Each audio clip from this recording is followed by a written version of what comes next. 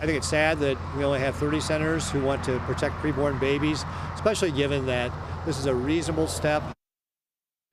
Abortion access will stay the same in Nebraska for now. Governor Pete Ricketts says they don't have the votes to change it, so he won't call for a special session. I'm Rob McCartney. I'm Julie Cornell. The decision's been met with both disappointment and celebration. In tonight's Big Story team coverage, you'll hear from state senators on both sides of the issue. First, the relief from a local doctor and the frustration from the Nebraska Family Alliance. KETV News Watch 7's Sarah Feely joins us live with that. Both sides say this decision now falls in the hands of voters. They want everyone to do their research ahead of the election and choose leaders who will hear their voice and vote.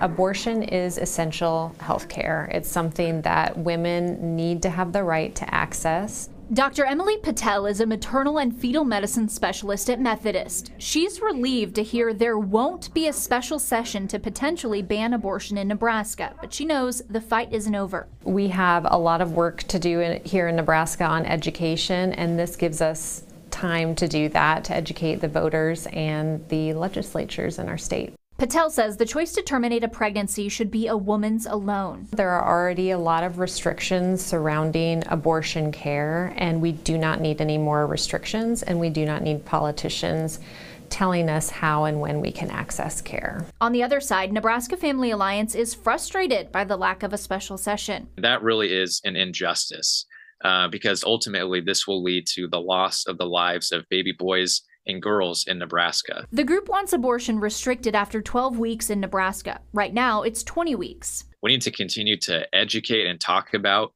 the scientific development and the beauty of life inside the womb and how Nebraskans are already stepping up to serve and support and provide care to both women and their children, both before and after birth. Nate Graz says they will keep fighting for stricter legislation in the state. We know that life is winning. Developments in science and technology continue to affirm what we have always known to be true, that an unborn child in the womb isn't just a blob of tissue or a clump of cells. It's a human being. These are babies that deserve to be loved and protected. Doctors aren't backing down either. Overwhelmingly, people feel that there should not be bans.